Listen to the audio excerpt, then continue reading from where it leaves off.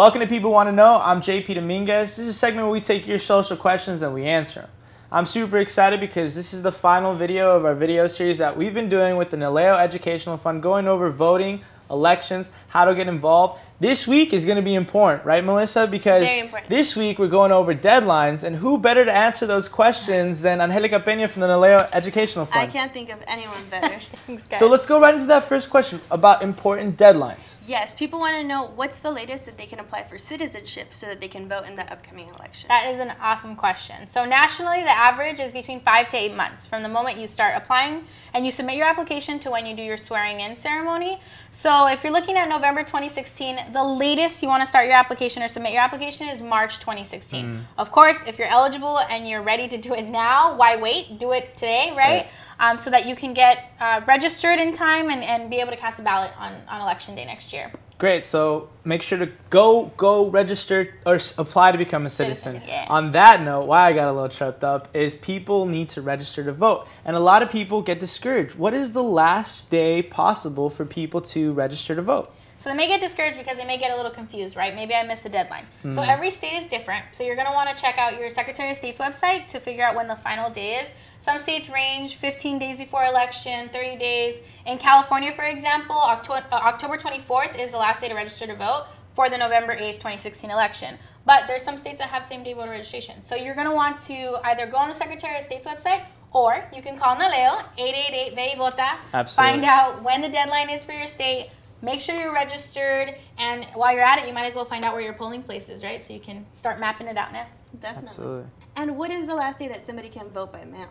So that's a good question. And again, that also varies by state. Some states allow vote by mail, some don't. Some have stricter rules on voting by mail. So again, you want to contact your county official or your Secretary of State's office and figure out what those rules are, because you want to make sure that if it requires that it's postmarked by a certain day, that you have it postmarked. Some election offices require that it's received by election day. So again, you want to look into it. That's one of the conveniences, right, of not having to go on a Tuesday to vote, is having the option of voting by mail. Great. So awesome information. I don't think there's a reason why we should miss that deadline, because I think what I got most from this whole segment is, what's that toll-free number that we can call? It's 888-VE-VOTA. Awesome. 888-VE-VOTA. Awesome. And what are the hours of operation? So we are from 5 a.m. Pacific Standard Time to 5 p.m. Pacific Standard Time. So if you're on the East Coast watching us, you can call us at 8 in the morning, and there'll be an operator there, Inglés y Español, answering questions about voting and about citizenship while you're at it. No hay excusa, ¿verdad? Exactly.